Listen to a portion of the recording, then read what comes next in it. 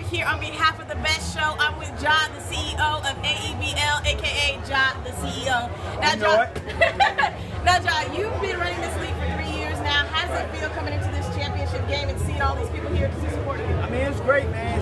This is what it's for in the city. You know, we really try to put our all to give back to the community of Atlanta and build a platform here. Like, I'm originally from New York, so to build the essence that's in New York that I grew up in and have it here and the people support it, it's really great. You know what I mean? We really appreciate it. Would you say that the community is part of the reason why that the AEBL is so successful? Yeah, definitely. I mean, because we're trying to give it to them, you know, so it's like, one thing I know about anything is like you build something, the people gonna come, and as long as you continue to do it for the right reasons, they gonna support you, and that's what they've been doing, helping us build it for the last 2 years. All right, well, you've been doing a great job. What do you have planned for next year? Anything big? I gotta keep that under wraps. I got some little secret that I'm gonna pull out because we gotta start, like, we at that level now that we gotta start competing with the Chicago's, the LA's, and the New York.